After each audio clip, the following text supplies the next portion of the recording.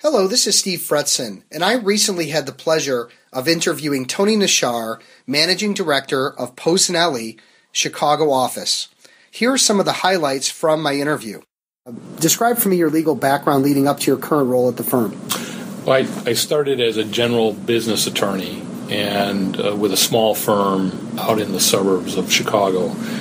And I really had a diverse experience and was benefited by that because I handled litigation for business owners. I handled transactions for business owners and contract review and deals. From there, I progressed to a little bit larger scenario with a couple of colleagues of mine, and we built a small firm. But my clients gratefully grew, and the resources that I needed to service them likewise grew. And so I found myself in a position to either look for additional colleagues with the experience, whether it be transactional or more sophisticated litigation needs, or frankly join a bigger firm. And I ended up joining a bigger firm in 2006 with my 6 lawyers in Chicago. We joined Posinelli. Okay, terrific. And do me a favor and compare the legal industry today from maybe 10 years ago. What are some of the biggest changes you've seen? Well, bluntly, technology has made the business much more responsive. Well, it's had benefits, I would say, because the resources that you have through technology are vastly more significant than they were 10 years ago.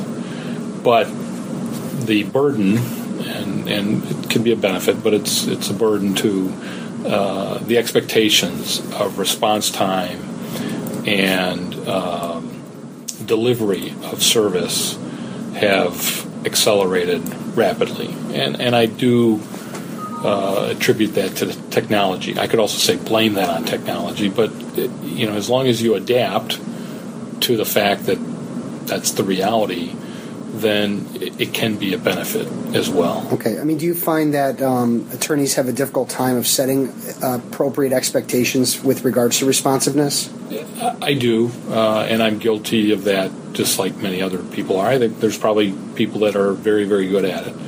But setting the client's expectations either in time delivery or in the cost of service delivery is an important function, and you have to evolve and understand how to be better at it each time you're asked by the client, how long is this going to take and what's it going to cost, because they all do that now. Right. They're very interested in understanding what's going on before it happens. Right. Yeah. When you think about challenges that are facing law firms today and individual attorneys that are trying to build a practice and make it in a heavily competitive marketplace, what do you think are some of the challenges that you're seeing, whether it's within your firm or just out there in the market? I would say simply keeping up with client expectations. The technology advances that we've had in the last 10 years and 30 years since I started have only accelerated client expectations. And a professional, whether it be a lawyer, an accountant, an engineer, has to keep up with that. And so that's a challenge. And as long as you can continue to better yourself and understand the technology and what it can do for you, then you can be of service and you can deliver your legal services as expected by the clients, even though you might believe that those are unreasonable expectations. Okay. With regards to mistakes that attorneys are making that you're seeing out there, maybe within the firm or outside of the firm, what are some of the things that some of the mistakes that you're seeing as they're trying to build a successful practice? Well, not to repeat myself, but except for doing the work in the time it's expected at the value, you've got to understand that despite these challenges of delivering almost immediate responsiveness, building the client relationship isn't anything that happens immediately. You don't ever meet somebody on the street and the next day they're in your office asking for, hey, can you handle this $1 million merger for me? That doesn't happen. So despite the service delivery expectations, which are immediate, building a client relationship is a time-consuming and lengthy process. Can you do me a favor and get a little more specific with that? If you've got a potential client that has $1 million opportunity, and you know that you could be of great service to that person, what are some of the things that you would do to try to move that relationship forward? And it's not fake. It's just you need to build a relationship. There's time involved. If you know the business they're in, and if you're with a firm that delivers informational e-blasts or you have a memo that's relevant, that's not somebody else's work product in terms of, has another client's labels all over it. If you deliver some timely advice to them about, changes in regulations or some economic news that may be relevant to their business, whether the business is banking or trucking or ball bearings. Okay. If you're delivering them something, maybe it's something you saw in Wall Street Journal, and you think it's a topical article that maybe they read it that morning, but the fact that you sent it over to them in the afternoon and said, hey, this might be of interest. I think that that's an appropriate relationship-building exercise. They see that you're thinking about them. They see that you're thinking about them, and you're not doing it to bill an hour, right, or even a quarter hour. Okay. You're doing it because you know them a little bit, or a lot, and you know what they care about or should be caring about, and you're exercising, hopefully, good judgment in sending them something that's topical to their business. And if you do that, then you're going to build a relationship. And they're not going to necessarily think of you the next day, but they may think of you a month later or even a year later. And I've had relationships with people that they can be years. It could be 2-3 years to develop into a transaction. But it's certainly rewarding when it does. And if it doesn't, that's okay too. You've got to be patient. It's not always a one-for-one. Sometimes you got to give 2 or 3 pieces of advice or wisdom or connect them to something that's relevant to them before you get one opportunity back. And you can't be counting, well, hey, I sent you that article, so you got to send me some business. Right. That's not how it works. And people can get lost in that and believe that, well, I'm not going to talk to them anymore because they never sent me any business. Well, that's not how it's not how you think about it. Right. It's a long-term process. So. Okay. So we got to kind of, you got to stay in the pocket a little while, and you got to keep the heat on, in a genuine way, and hopefully be relevant. And be relevant. Sure. Yeah. Okay. Great. So let me ask you this: when you think about business development and how important it is to many attorneys today, what is one thing that you commonly talk about with people in your firm about? If you could give one tip, what would that be? Whatever you're passionate about, get involved in that, because what you will do is you will broaden your horizon of relationships. Okay. And you're not doing it to get business. You're doing it because you care about this thing. And you're developing relationships naturally out of something that you have passion for. And if you do that, then you'll be recognized as potentially that professional that cares about things beyond just billing the hours. And people will rely on you. And it may be the CEO of some company or the CFO of another company or their spouse who happens to be on the board with you as you elevate up whatever this other civic or community-minded organization is. So I do tell people to get involved in things like that. When they do get in, because people come to me with the same with that similar thing, and I'm involved in this charity or this nonprofit, or I'm on a board, and they always ask me, but I'm not really, I'm doing it because I care, but I also would love to see if I could get some business out of it or some connections out of it. Steve, what do you recommend, I do to kind of ramp that up a little more quickly, because I've been on it for 2 years and I really haven't seen anything. Is there anything that comes to mind as far as that you recommend? I would caution patience, but of course this is not a patient business all the time, so you have to sometimes do a little extra. Find ways to connect with someone who is in your capability. Okay. If you're a banking lawyer and you're on a animal rescue organization with one banker or banker's wife and 3 manufacturing company owners, well then concentrate on the banker and maybe engage in a little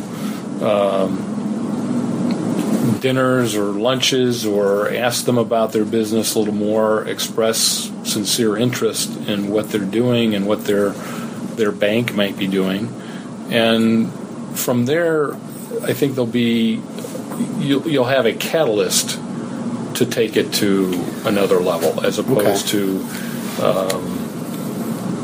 offering something else. But it sounds like you're maybe in those situations you could single out individuals where you have some natural affinities or some commonalities with them, and those are the relationships that you maybe advance a little more quickly, going to a game or having drinks or having a business conversation or something where you're building that rapport maybe a little more quickly, because you see that there's common ground and there's common footing in business, as well as the passion for that particular charity.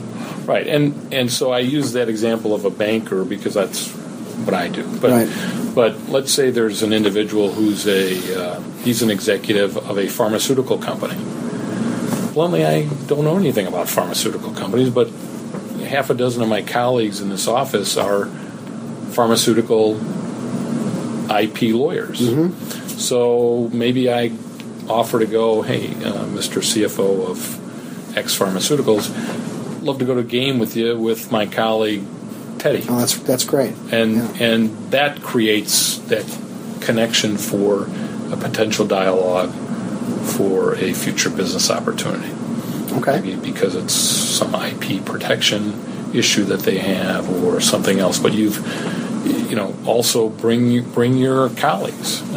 Don't be overly insular. I mean, that's a personality trait. I mean, some people are just insular and you're not going to break them. Right. Others are more inclusive and will do that. I like to think I'm one of those people. Okay. Well, I'll bring. Hey, I've got a. Let's have a party. Without. We've got a lot of tools in this tool shed, and so bring the right tools to the transaction. Right, that's great. So.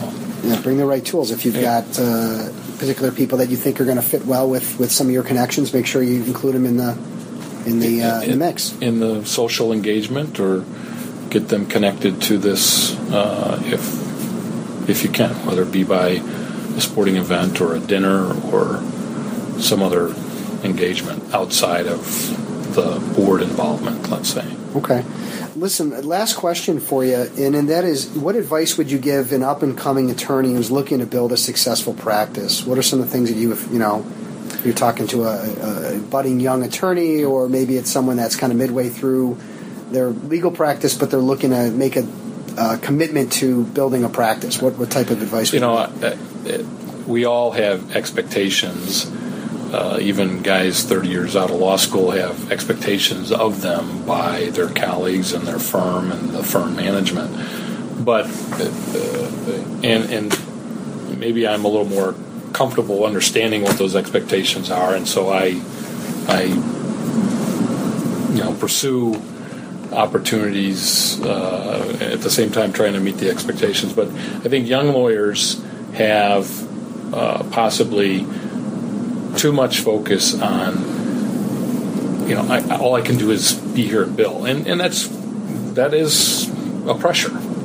and they're going to have 10, 20, and 30-year lawyers putting those pressures on them. Mm-hmm. But you've got to make some time to get out and interact with people, whether it's just going to lunch, whether it's going to see a game at the local tavern, whether it's getting involved in a board somewhere.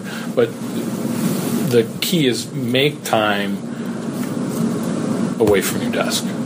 Okay. And start with committing to, I'm going to go out to lunch twice this month with folks that I went to law school with who are now in-house somewhere, or lawyers who are in a smaller firm where they may need some larger capabilities. Or if you're in a smaller firm, you're going to make relationships with guys in larger firms because they would refer things down to you. Maybe it's a client that they aren't equipped to handle because of, it's not going to be a large engagement, so go talk to Bob. He's with a firm of 7 lawyers, and they do just what you need. Okay, we would be the service for you to think we can handle this economically.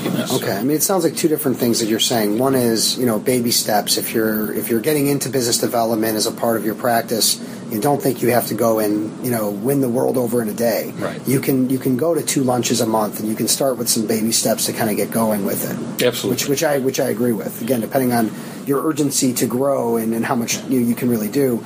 Then the other piece of it is don't be afraid to start looking at knowing other people in your firm and looking at cross-marketing opportunities, because even if you have a specific focus and you're meeting people that aren't aligned with that, think about the right tool in your toolbox. As you said earlier, right. There may be a better person to help move that relationship along. Right.